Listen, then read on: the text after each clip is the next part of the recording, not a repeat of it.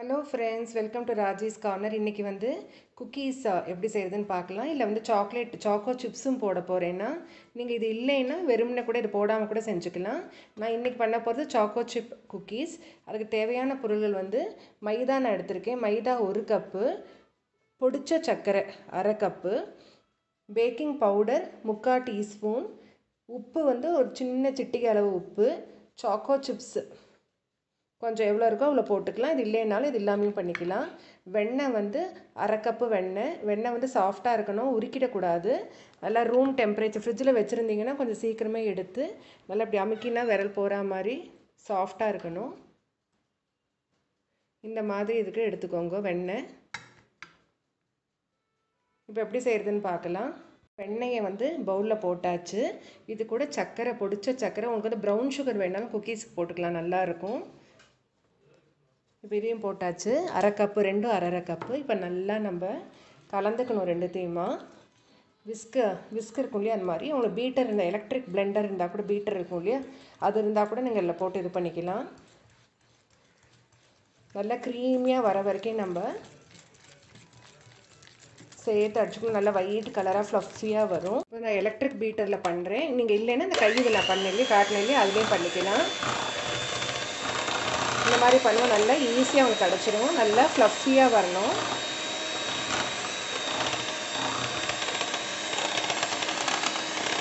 இப்போ எல்லோவாக இருக்குது பார்த்தீங்களா பட்டர், அது வந்து நல்லா ஒயிட் கலர் ஆகும்.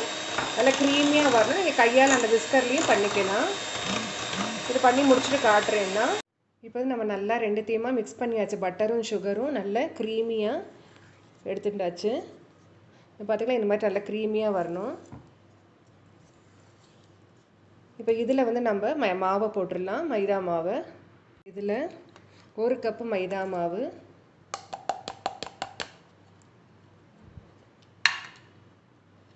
பேக்கிங் பவுடர் 3/4 டீஸ்பூன், 1 சிட்டிகை உப்பு. நான் வந்து இந்த பட்டர் வந்து அன்சால்டட் பட்டர் தான் போட்டிருக்கேன், சால்ட் இல்லாத பட்டர். அன்சால்டட் பட்டரை யூஸ் பண்ணிக்கோங்க.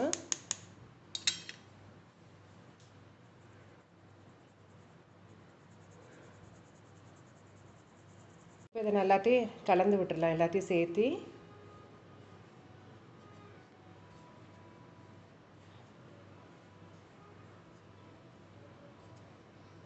இப்போது கையால் நல்லா பிசைஞ்சு எடுத்துக்கலாம். ரொம்ப அழுத்தி பிசைய வேண்டாம்.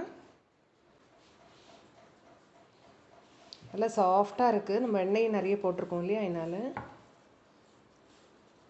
இப்போ மாவு வந்து எல்லாத்தையும் சேர்த்து நல்லா சாஃப்டாக பிசைஞ்சாச்சு. இது கூட வந்து சாக்கோ சிப் குக்கீஸ் உங்களுக்கு இருந்தால் போட்டுக்கோங்க. அளவு வந்து ஒரு 1லேருந்து 2 டேபிள் ஸ்பூன் போட்டுக்கலாம். அதையும் சேர்த்து இதோட மிக்ஸ் பண்ணிடலாம். இப்போ மாவு பிசைஞ்சு ரெடி ஆயாச்சு. நான் ஓவன் வந்து ப்ரீஹீட் பண்ணிட்டேன். 180 டிகிரி செல்சியஸில் ஒரு 10 நிமிஷம் வச்சா பேக் ஆகிடும். நடுவில் திறந்து பார்த்துக்கோங்க. இப்போ வந்து நம்ம பேக்கிங் ட்ரே வந்து நான் எடுத்திருக்கேன். இதை வந்து கொஞ்சம் க்ரீஸ் பண்ணியிருக்கேன் பட்டர் போட்டு. இதில் வந்து நம்ம எவ்வளோ சைஸ் உங்களுக்கு வேணுமோ அந்த சைஸுக்கு எடுத்துக்கலாம். மாவு ரொம்ப சாஃப்டாக இருக்குது. நான் உருட்டி வச்சுட்டு அப்புறம் லேசாக ஒரு அமுக்கு அமுக்கினா, அப்போ அது ரொம்ப ஃப்ளாட்டாக பண்ண வேண்டாம். அதுவே நம்மளுக்கு ஸ்ப்ரெட் ஆகிடும் பேக்காகி வரும்போது. டிஸ்டன்ஸ் விட்டு வச்சுக்கோங்க. ரொம்ப ஸ்மூத்தாக இருக்கணும்னு இல்லை, குக்கி இல்லையா அது, ஏன்னா ரொம்ப அப்படி ஸ்மூத்தாக இருக்கணும்னு இல்லை. அந்த உருண்டை கொஞ்சம் இதுவாக இருந்தாலும் பரவாயில்ல.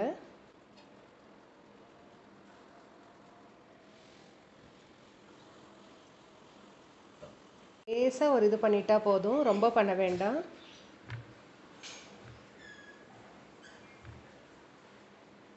இப்போ வந்து நம்ம அவனில் வச்சிடலாம். அவன் ப்ரீஹீட் ஆகிடுத்து. இது நல்லா இன்னும் பெருசாகி வரும் நம்மளுக்கு பேக்காகி வரும்போது. 180 டிகிரி செல்சியஸ் வச்சுருக்கேன், பேக் ஆகட்டும். இப்போ நான் குக்கர்லேயே காட்டுறேன் எப்படி பண்ணுறதுன்னு. ஒரு ஸ்டீல் பிளேட் இல்லை அலுமினியம் பிளேட்டு எப்போவுமே பெஸ்ட்டு பேக்கிங்க்கு. இப்போ நான் குக்கரில் காட்டுறேன். குக்கர்லேயே இது ஆல்ரெடி சூடாகிட்டுருக்கு, நல்லா சூடாகிடுச்சு. அடியில் உப்பு போட்டிருக்கிறது ஆல்ரெடி யூஸ் பண்ண உப்பு. அதுக்கு அடியில் ஒரு பாத்திரம், நீங்கள் எந்த பாத்திரம் வேணாலும் போட்டுக்கோங்க.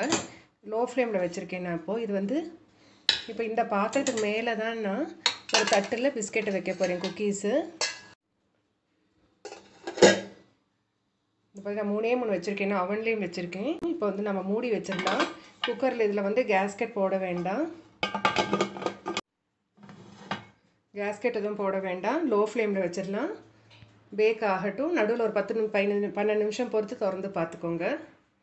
நல்லா பெருசாக இருக்குது பாருங்கள். நம்ம உருட்டி தானே வச்சோம், நல்லா ப்ராடாக எடுத்து இப்போ வந்து நான் அணைச்சாச்சு. ஓவனை எடுத்துடலாம்.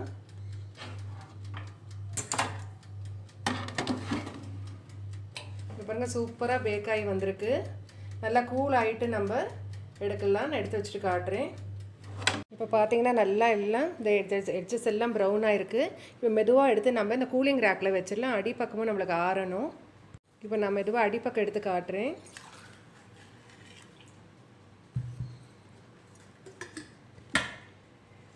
இப்போ பாருங்கள் நல்ல ப்ரௌன் கலர் வந்திருக்கு அடிப்பக்கம். இப்போ கொஞ்சம் ஆறட்டும். அப்படியே இந்த கூலிங் ரேக்கில் வச்சிடலாம்.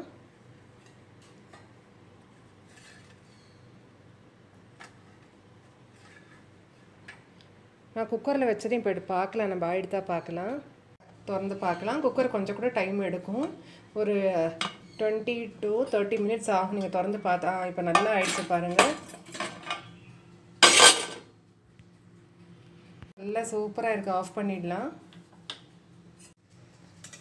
இப்போ எடுத்துடலாம். இப்போ எடுக்கும்போது ரொம்ப சாஃப்டாக இருக்கும்.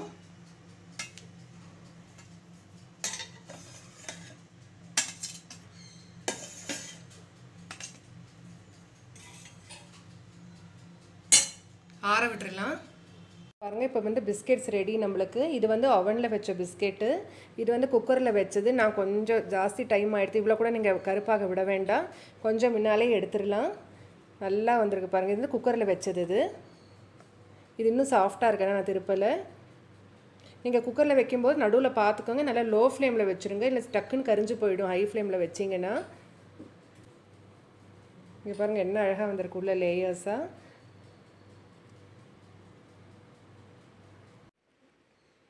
இப்போது ரொம்ப டேஸ்டியான சாஃப்டான குக்கீஸ் ரெடி ஆகிடுது. இந்த வீடியோ உங்களுக்கெல்லாம் பிடிச்சிருக்குன்னு நினைக்கிறேன். நீங்களும் செஞ்சு பாருங்கள், கண்டிப்பாக நல்லா வரும். பிடிச்சிருந்தால் லைக் பண்ணி சேனலுக்கு சப்ஸ்கிரைப் பண்ணுங்கள். தேங்க்யூ.